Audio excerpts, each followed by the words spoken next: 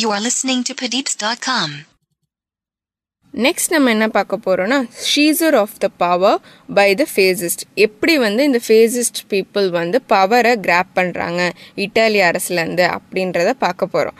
இவங்க என்ன பண்ணுறாங்கன்னா முசோலினி தலைமையில் October 30, 1922 இந்த நாளில் ஃபேசிஸ்ட் ரோமுக்கு எதிராக போக ஆரம்பித்தாங்க. தங்களோட ஸ்ட்ரென்த்தை காட்ட ஆரம்பித்தாங்க. ஸோ என்ன ஆச்சு, அந்த கவர்மெண்ட் பவர்லெஸ்ஸாக இருந்தது. அதனால அவங்களோட பவரெல்லாம் சரண்டர் பண்ணிடுறாங்க. அப்போ என்னாச்சு, அந்த எம்பரர் விக்டர் எமானுவேல் II அவர் என்ன பண்ணுறாரு, முசோலினியை நீ வா கவர்மெண்ட் ஃபார்ம் பண்ணலாம், நீ ஒரு நல்ல லீடராக தெரிகிற அப்படின்னு சொல்லி கூப்பிடுறாரு.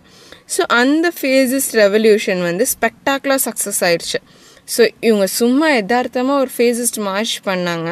ஆனால் அதுவே அவங்கள லோக்கல் கவர்மெண்ட்டை தனக்கு சரண்டர் ஆக வச்சு அங்கே முசோலினி ஆட்சி மாறுற அளவுக்கு அவங்களோட மெம்பர்ஷிப் ரொம்ப ஸ்ட்ராங்காக இருந்துச்சு.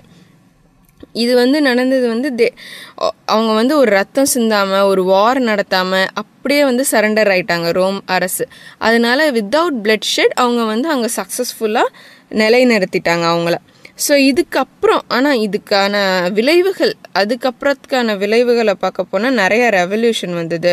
சப்ரெஷன் ஆயிடுச்சு, மர்டரு, எக்ஸைல், இது மாதிரி மக்களை கொல்றது, அவங்கள நாட்டை விட்டு வெளியேற்றுறது, இது மாதிரி நிறையா நடக்க ஆரம்பிச்சிச்சு.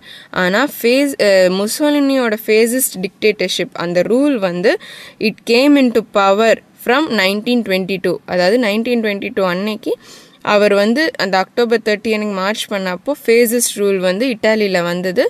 It extended up to 1945. இத்தனை வருஷம், கிட்டத்தட்ட 23 வருஷம் இந்த ஃபேசிஸ்ட் ஆட்சி இட்டாலியில் நடைபெற்றது.